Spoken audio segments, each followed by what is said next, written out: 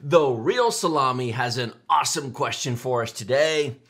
The RX 6900 XT is $500 cheaper than the RTX 3090, outperforms it, and yet I'm complaining that it's $1,000.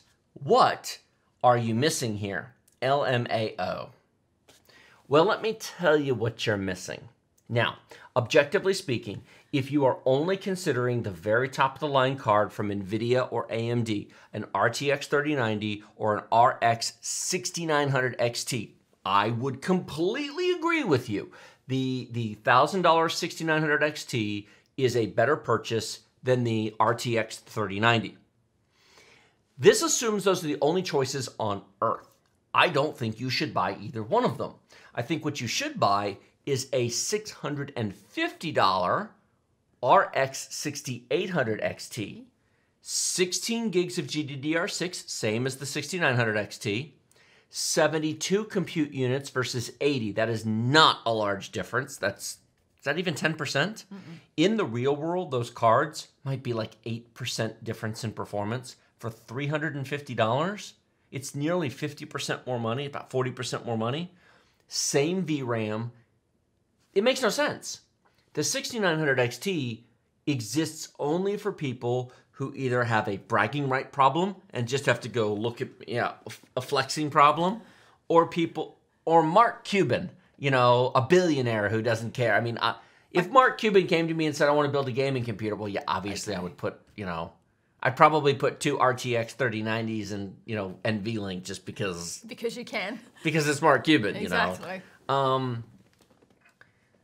But for everybody else, now, if the 6800 XT was 150 more, if it was 800 or 850, well, then that would be different. It's not that it's a bad product. It's just that, why? It's dumb.